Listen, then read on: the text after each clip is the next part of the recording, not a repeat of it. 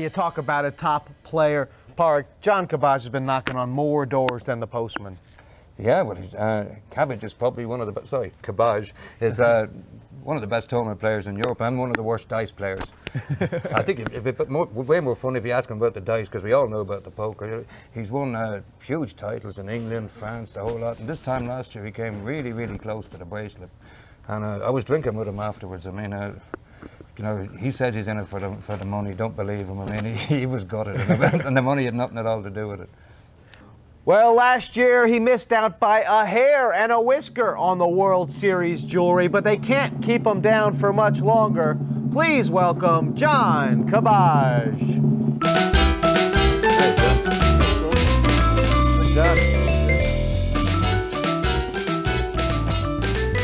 John, I got to talk about the almost bracelet last year first. I mean, you flew in from England, jumped right in 3,000 no limit, and I mean, 3 days later it was like that. Yeah, it was for the first time I've actually decided to come late to the World Series, so I'll be fresh. And I was struggling as well at the time, and tried to achieve the dream, and it got that close. But it was down to you and Ram. You guys are best of friends, yeah, and another guy. That was really strange to be there, and Ram was still in, so it was like. You know, the only thing on my mind was to win, and obviously Ram was there, and he had his gang with him, and obviously they wanted him to win. But I stayed focused, and I wasn't, thinking about him, and I was just thinking about myself, and hit the crossbar, but didn't happen. But and it was like one of the, I think it was the first 3-day event of the minor. Yeah, it was. You guys played till like 4 in the morning. Yeah, it was a record for the World Series. Yeah. They'd never gone to day 3, and basically after day 2. The camera crew were tired, and they said they had enough, and they had like rules and regulations, and they said we've got to stop filming for the day. Well, they fit in perfectly at the World Series. Yeah, so they said, well, you can carry on playing, but it might not be shown on TV. So we took the option of coming back the next day, basically, which was probably a mistake.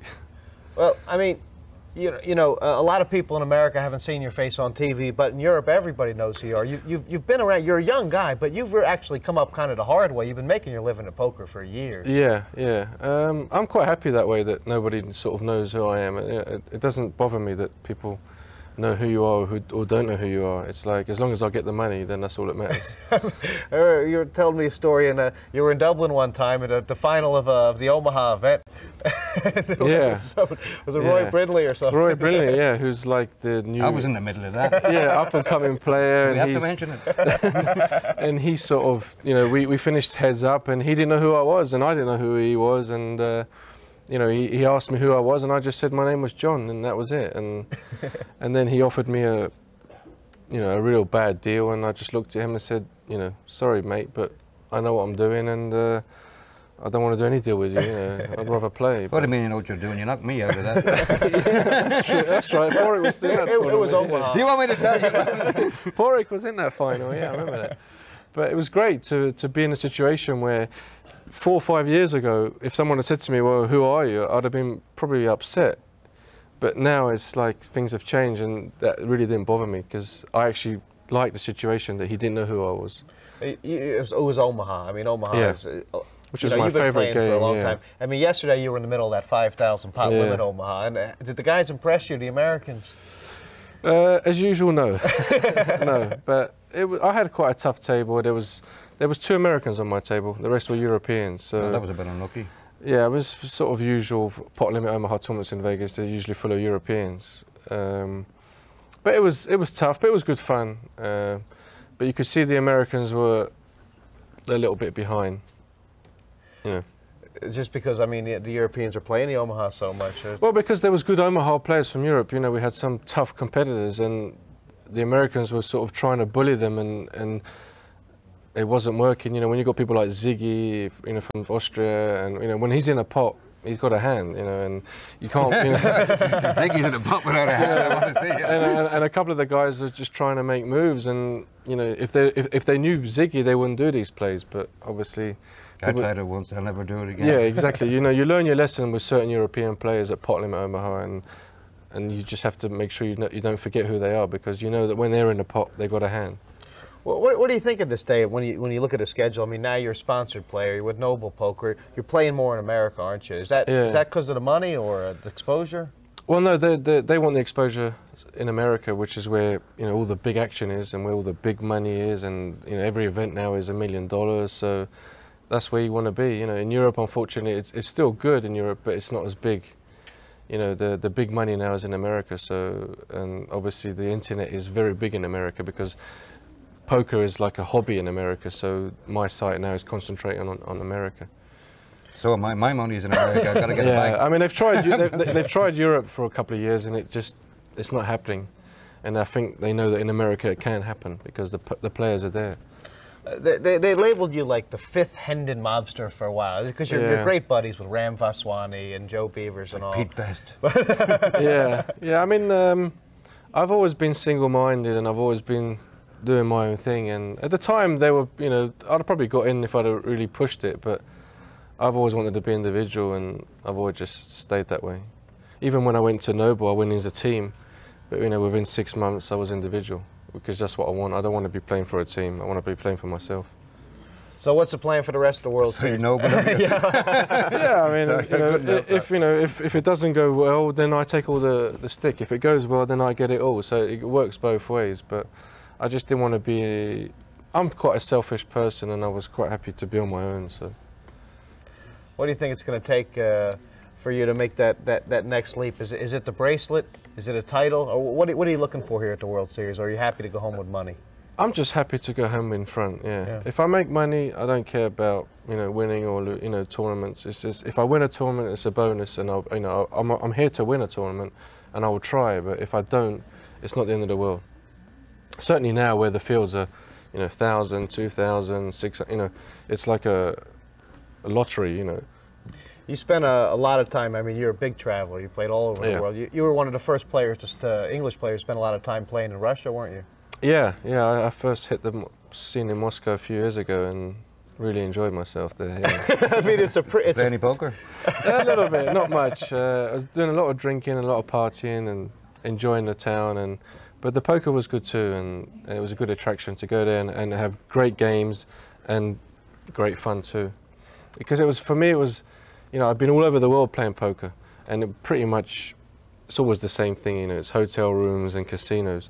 But when I went to Moscow, I suddenly got out and I suddenly did things, which was nice. So you didn't have a hotel room? And I actually got to see the city, which, I've been all over the world and I don't see the city. I always just see the card room.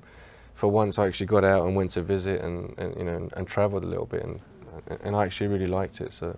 What do you think about Vegas? I mean, do you have a good time when you're here, or is it all business? Vegas used to be a good time, but now it's like this is my 10th year, and I don't get that adrenaline rush anymore. It's more just coming here and just. That's since you stopped playing the dice. Yeah, I've quit dice, so I don't get that rush anymore. You still have it? Yeah, I'm doing good now. Wow, that's great. Yeah, very good. Yeah, so. I wish I'd taken it up so I could give it up. Yeah, well, I think once I got married and I have a son and stuff, dice just became something that I had to get out of my system, which I did. So. I mean, that's obviously something a lot of poker players struggle with. I mean, you learn the hard way. Well, you get into poker through gambling. Generally people who play poker have gambled somewhere in their life, somewhere, something or other, horses or whatever. And I was the same. I was gambling, and I got into poker, and once you're a gambler, you're always a gambler. So for you now, it's just concentrate on the poker. Yeah, once I got married and sort of matured and grew up a little bit and got all that stuff out of my system, now I understand that money is important. Before, money didn't mean nothing to me. Money was just a tool. So, but now money is more than a tool. It's like you have to live and you have to look after your family. So I've managed to get it out of my system. Who in poker impresses you? I mean, who are there any guys that you are intimidated sitting at the table across from them? You play with everybody now. No one intimidates me. There's not too many players, but I like people like Daniel Negreanu. He's a good kid, and he seems like a happy, cheerful guy. He's happy when he's losing and he's happy when he's winning. He always seems to be the same, and he seems to be a very nice kid off the poker table. And he's obviously a winner, but he's not a he's not a big head, and he seems like a very level-headed guy, and that's why I like him, because he's the same when he's losing as well, which is unusual. What What about the whole cash games? I mean, you for a long time, you made your money in cash games, and you used that to fund your tournaments. Yeah. Do you think a poker player has to even be able to beat a cash game these days? Or are too many people coming up that don't even know how? Well, I think the way the tournament circuit is going, you know, if you're rich, if you're very wealthy, I think you can survive. If not, you're not going to survive. You know, you're traveling, you're playing events every day, and you know, you're there for 2 weeks, you play 15 events. If you don't get a result, you know, you're going to go broke. So it's, for me, it's very difficult to make a living playing tournaments. I think it's like impossible. I think now it's even more important because the buy-ins are so big. I mean, the rewards are huge, but you got to be able to keep pumping the money in before you. You know, every time you go away now, it's 5,000, 10,000. It's just. I mean, the guys that are going to be around in 5 or 10 years' time are going to be the guys who got lucky early and won a big tournament and can keep playing the tournament circuit. Just keep feeding off the one tournament. Or the guys that can play both. I mean, so you can use the cash games both to live off and to fund the pops at the big touches. Yeah, I mean, I've got a good method. If I don't win the money in the cash game, then I don't play the tournament. It's just simple as that. It's like, if I don't make the money, then you just don't play. You know, you sit by the pool, or you just wait for the next. You know, I don't play, because I've done that before, where I just keep putting my last money into tournaments, and you know, you just can't keep doing that, because you know, there's a tournament every day. There's $1 million tournament every week. It's, you know, you could go crazy. Just keep finding the money to play these tournaments. You know, and like Porrick said, if you happen to win one, then fair enough. Then you can survive for the next, you know, maybe 2 years, or you know, maybe not as long as 2 years. You know, it depends how many tournaments you want to play. But if you can't play cash games, then you better have a good bankroll to play tournaments, because unless you're very good, you're not going to survive. You want a tip? We've been following him for years. May have been the crossbar, but open goal soon. 2,000 to 1. I saw the odds. We'll be back with more. You're watching The Poker Show.